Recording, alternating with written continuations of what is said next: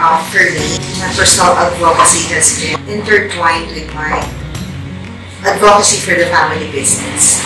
So I came to realize being at the helm of the oldest distillery, it is a big responsibility to continue the legacy of our families, no matter what. So that has also become my personal mission.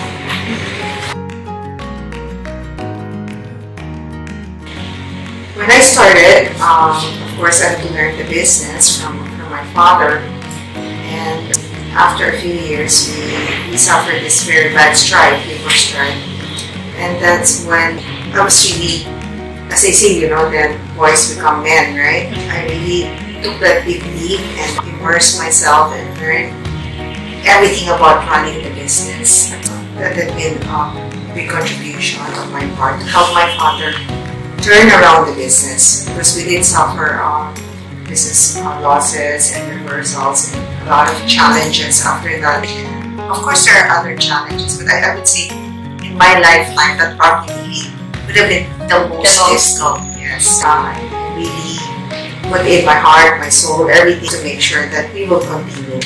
And after that, he also gave me the opportunity to try out many things, like introducing new products, launching marketing campaigns, and trying to sell up our products abroad.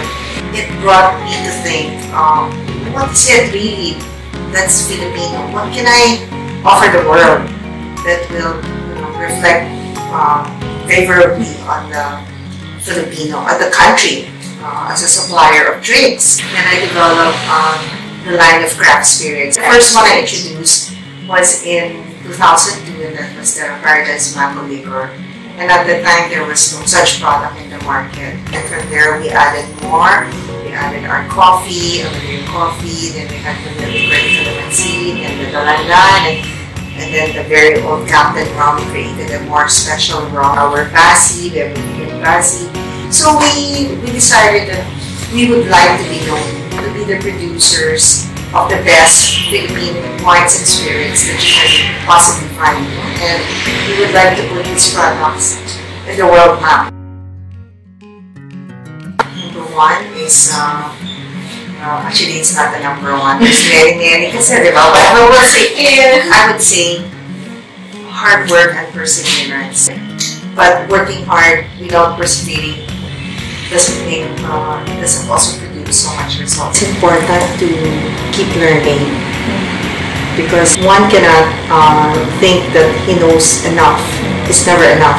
Invest in yourself. And then maybe one thing that they should be doing is to save money. You must always save for a rainy day.